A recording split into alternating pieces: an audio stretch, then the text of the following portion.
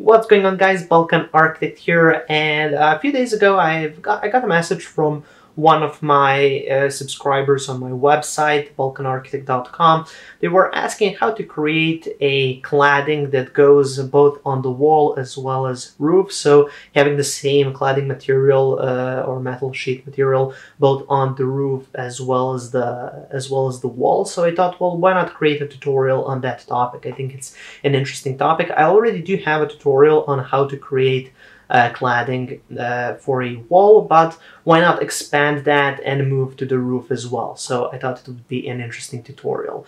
Now, if you would like to learn more about Revit, perhaps some in-depth courses, I have both beginner, intermediate, as well as advanced level courses on my website, balkanarchitect.com. That's going to be the first link in the description just below the video. Check it out. And also, if you would like to get access to all of my Revit project files, those are available on my Patreon page. That's going to be the second link just below the video in the description. Also, before we start with the video, please make sure to subscribe, like, and share this video. It helps me out a lot with the YouTube algorithm. And now, let's get straight into the video. And here we are in Revit. So as I said, this is where we left off in that previous tutorial where I show you how to create cladding in Revit. And here, as you can see, we have that metal cladding. It's modeled as a curtain wall here, and then we have just a regular wall behind that to accompany all of the necessary layers for the wall, of course. And then this is just acting in as the finish layer. Now let's see how can we connect that to the roof as well. So what I'm going to be doing now is simply going here to level 2. And before I do that, let's actually go to south elevation and then just make sure that this goes up to there, and then oops, let's delete this dimension, and then make sure that this wall goes up to here, and now we can get started. Okay, so let's go to level 2, zoom in here. Here, if you have this annoying kind of center of your model, you can simply go to Visibility Graphics Overrides, scroll down to Site, here we go, Internal Origin, and just apply that to get rid of that. Anyways, let's now create our roof. So what I'm going to do is go here to the roof tool, roof by footprint, and then let's select the generic 400mm roof and start off with that. You go here to the draw tools and use a simple rectangle, and you want to start off here at the edge of the regular wall. And then we can go in like that, up to the edge of this wall.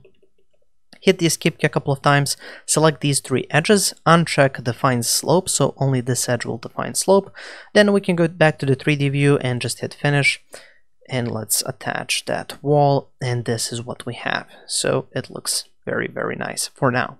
Next, we want to create the finish layer. So these are all of the kind of the internal layers, but we need a finish cladding layer, and let's now create that. Now, again, we're going to be going here into level 2. And actually, let's go to the site plan, perhaps there. Yeah, we can see the whole entire roof. Next, we can go here to roof, set it to level 2. And actually, I'm just going to give it a base offset of let's go with 1 meter, and then we'll pinpoint that later on. And then also here, switch it from a generic 400mm type here to sloped glazing. Again, just repeat the same process of going here towards the edge, or perhaps we can use back lines. Perhaps that will work. There we go, perfect. Go back to the 3D view. We can select these 3 edges, uncheck defines slope, and then just hit finish. There we go, we have a glass a layer on top. Now, obviously, we don't want this to be glass, we want it to be actual cladding, and luckily, in this previous tutorial, we have created a family for that. Now, if you're interested in the family itself, it's available on my Patreon page. That's going to be the second link in the description. And also, if you want to watch that previous tutorial, I'm going to leave that linked in the description as well. But anyways, we have that loaded in. So I can simply select this and then go here into Edit Type. And what you need to do is for the curtain panel, change it from none to this metal sheet cladding profile. And then for the layout, for grid 1, set it to fixed distance. Actually, set it to fixed distance for both of these. But here the spacing is going to be 0.15 meters, and this one is going to be 2 meters for grid 2. And then just hit apply. And this is what that's going to look like. Perfect. Next, we want to move to one of the elevations. Let's try west elevation. There we go. This is way too high, obviously, so let's set it to 0.5 meters. Let's see where that lands. Okay, maybe go here to wireframe. Okay, that's a little bit too deep inside of this.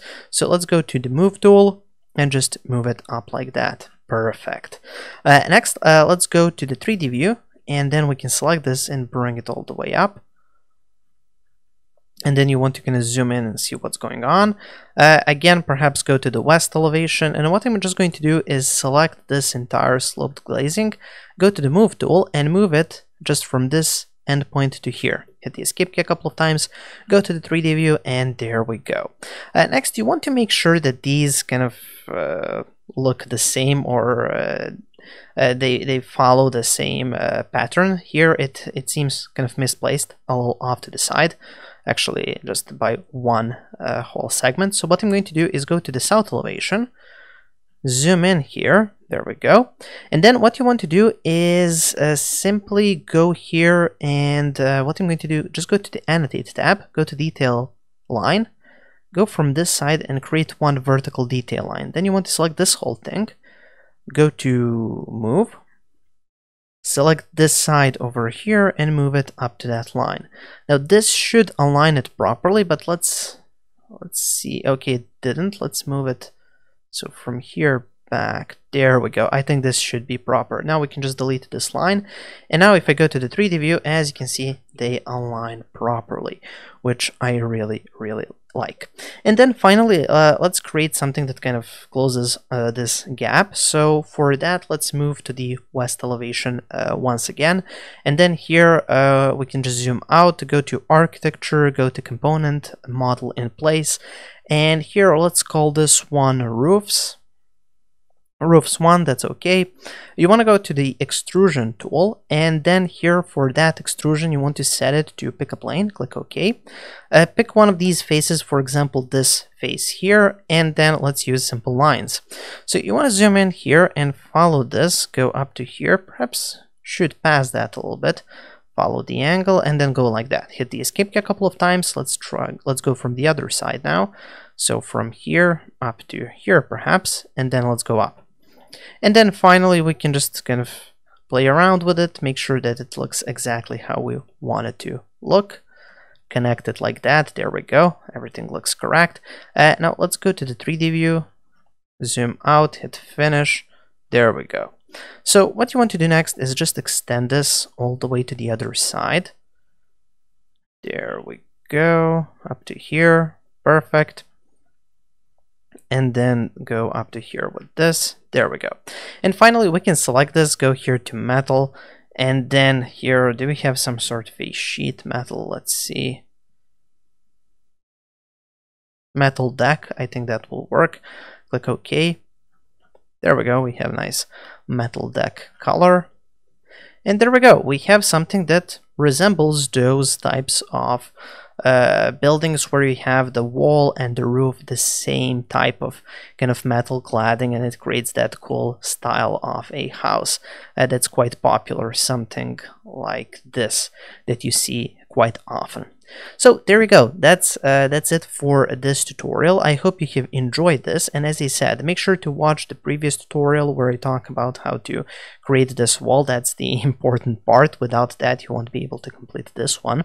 And then also, if you want my project files like this file as well as all of my other Revit project files, those are available on my Patreon page. And finally, if you want to check out my courses, those are available on my website balkanarchitect.com. You can find everything there, from beginner level up to advanced level and anything in between.